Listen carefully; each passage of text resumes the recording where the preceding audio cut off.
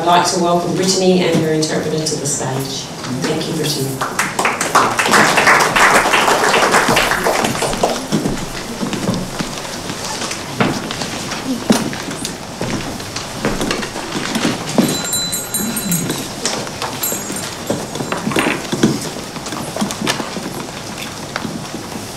At school with my deaf friends, I hear a lot of talking around, but I don't understand what they're saying.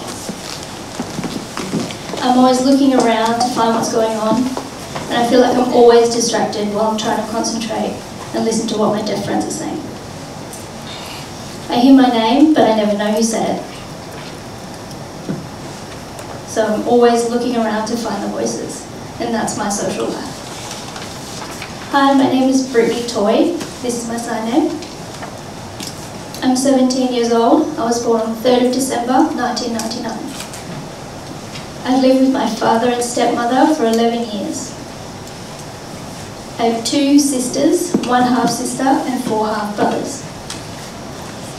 My whole family is hearing. I'm the only one that's deaf. My parents were separated when I was 3. And my parents found out that I was deaf when I was 3. My parents knew before that, but the doctors didn't believe them. I'm in year 11 at Belmont City College, or BCC for short.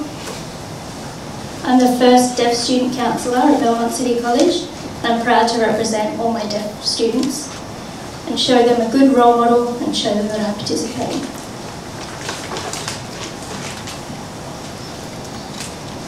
I'm full-time mainstream at school. It's great that I have access and that interpreters are provided. I'm happy to have both deaf friends and hearing friends at school. And sometimes I teach my hearing friends to use Auslan, but sometimes I use my voice and speak with them as well. My family are always encouraging me to be independent. Like when my parents go out, I have to look after my younger brothers and sisters at home.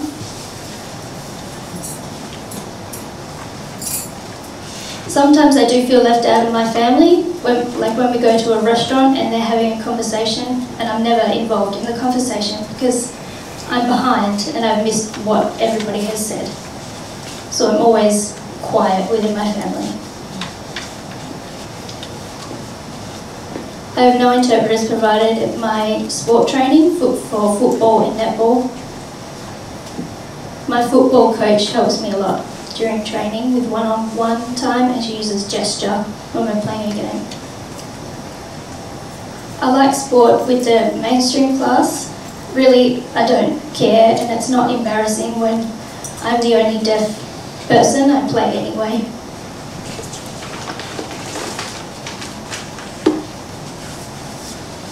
When I go to McDonald's or other fast food, I type on my phone what I want to order, and I show it to the hearing person behind the counter, because that's easier for me than trying to point at the board and they always get confused, so that helps me to communicate with them and use my phone.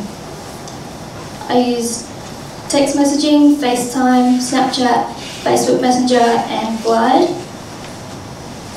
because these ones are the most clear way to have a conversation with friends. On social media, when my friends message me, sometimes it can start arguments and start problems because they misunderstand what I'm trying to say, because they're used to English and I'm used to English and they're used to Auslan.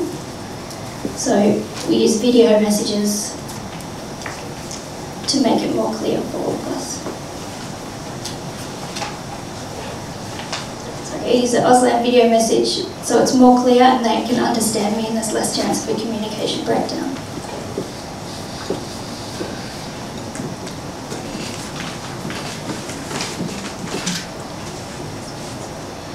When I grow up, I want to be a sport teacher. I know it'll be hard to encourage the students to get involved in sport, and it'll be difficult for me as well because I'll always need an interpreter with me, but I really enjoy teaching and I enjoy sport as well, and teaching sport. I want to make new friends and I want to go to university or deaf club or anywhere. I would love to make new friends. I'd like to travel the world, meeting new people, to experience different cultures, and to also experience other deaf cultures. My vision for my future is that I want to go to university. I want to go to a cafe with my friends. I want to smell the coffee and the bacon. I want to hear laughter and giggling. I want to see joy and smiling happy faces. And I want to see everyone using Auslan, even the hearing friends. This would make me feel so emotional and really happy, and it would be a relief for me that I finally feel comfortable. Thank you for listening and watching my presentation.